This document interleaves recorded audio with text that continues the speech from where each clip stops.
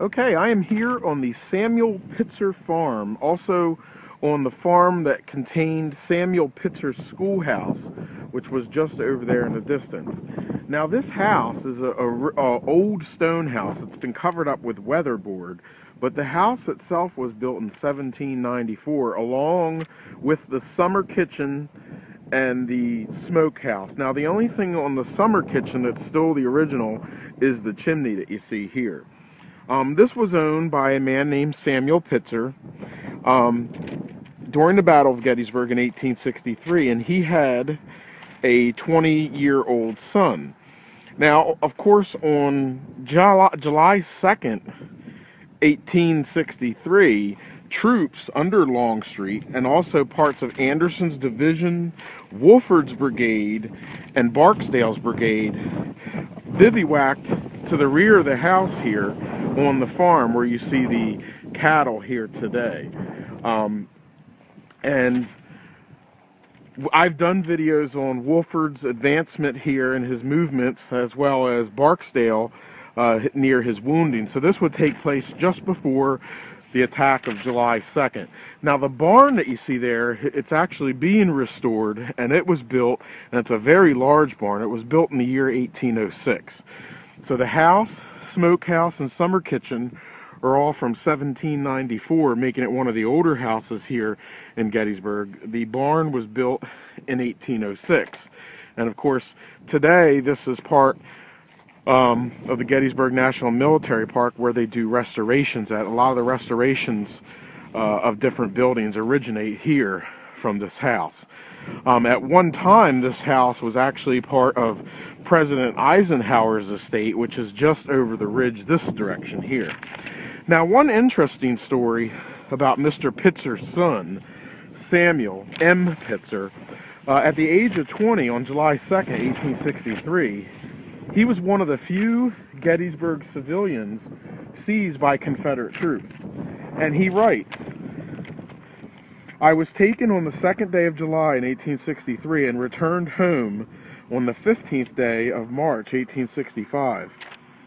My full term in prison being 20 months and 13 days.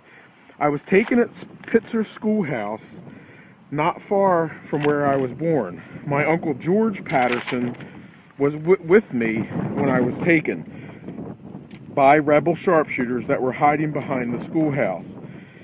They did not find any firearms on us and assured us that we would not be held after hearing. We were taken to Major Fairfax, and he said it was too late in the evening and put it off till morning. The next day, of course, the defeat occurred, and we were taken to Virginia."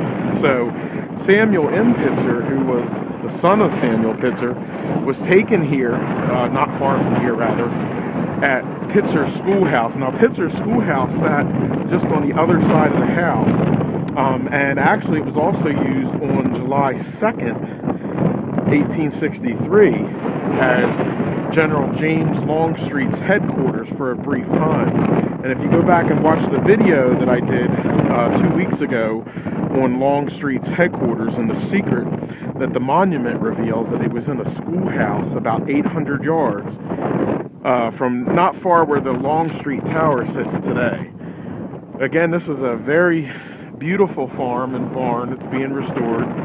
The house is a very historic house, being built in 1794. It sits here along Willoughby Run, and it's a part of the second day's battlefield, primarily the second day's battlefield here.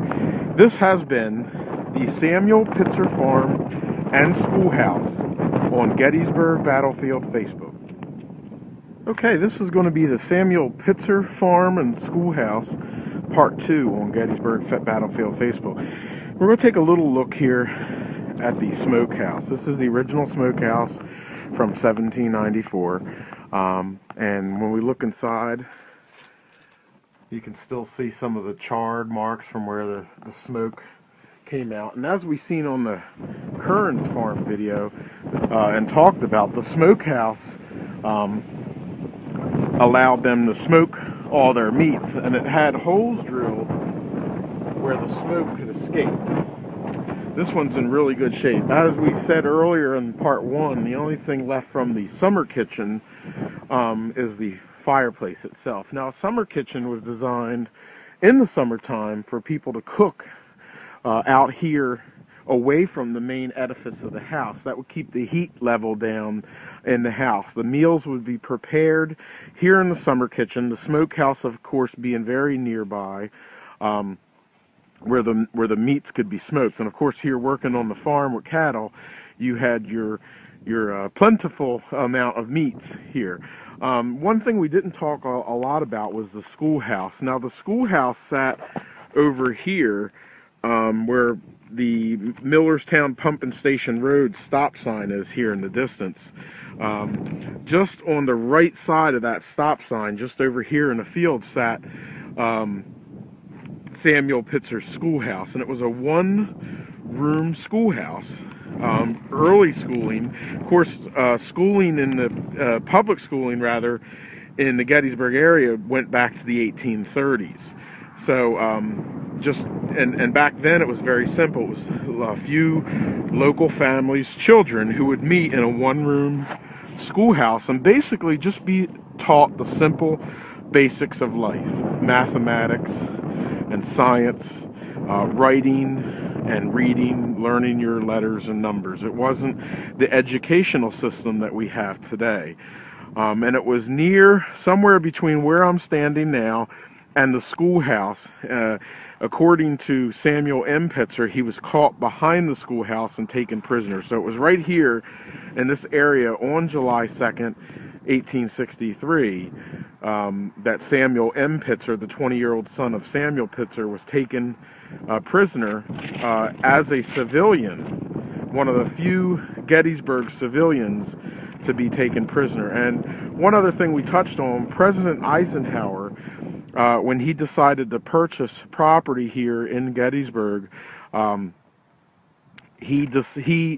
of the property that he purchased was this farm, as well as what we know as the Eisenhower Historic Farm today. This was at one time part of the Eisenhower National Historic Site, and today it's owned by the National Park Service and used as the headquarters for all the restorations that go on. This has been part 2 of the Samuel Pitzer Farm and Samuel Pitzer Schoolhouse.